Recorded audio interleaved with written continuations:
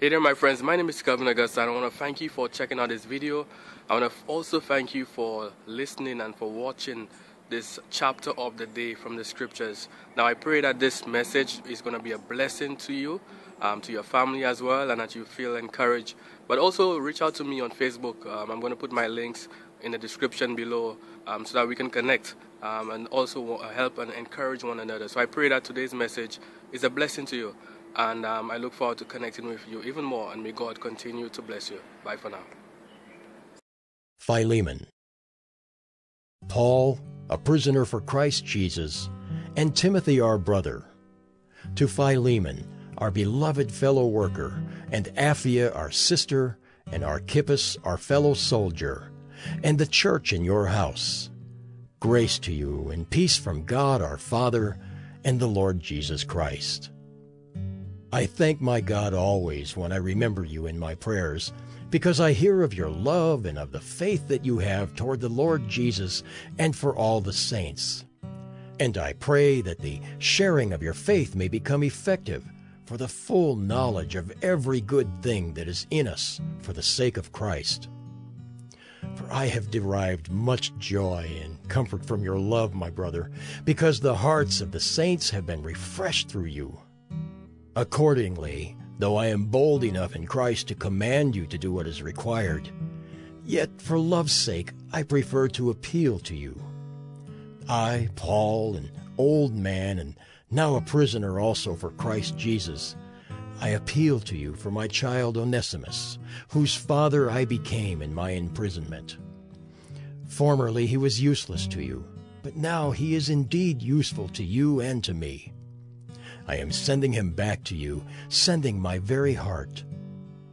I would have been glad to keep him with me in order that he might serve me on your behalf during my imprisonment for the gospel. But I preferred to do nothing without your consent, in order that your goodness might not be by compulsion, but of your own accord. For this perhaps is why he was parted from you for a while, that you might have him back forever, no longer as a slave, but more than a slave, as a beloved brother, especially to me, but how much more to you, both in the flesh and in the Lord.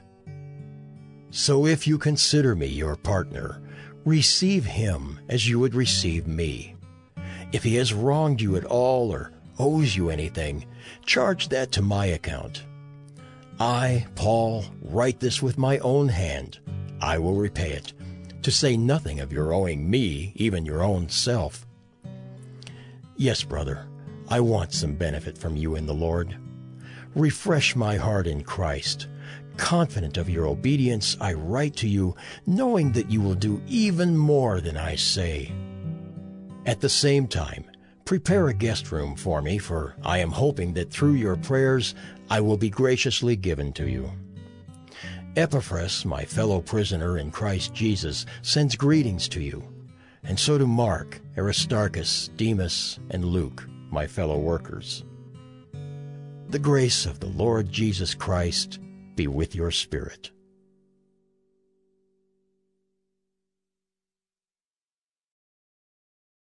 Hey there my friends, my name is Kelvin Augusta again. Thank you for checking out this episode of 1 Minute Bible Study. Here the goal is to really share some word of encouragement, share the scriptures, share something from the Bible to inspire us to live godly lives, to get closer to Christ, to connect with God. So again, if you have any questions, issues, quarrels, comments, recommendations, or you just want to reach out, I'm going to put my links to Facebook, my personal profile. I will look forward to connecting with you, to help and encourage one another and to share in any way that we can be a blessing to one another. So again, feel free to connect with me below.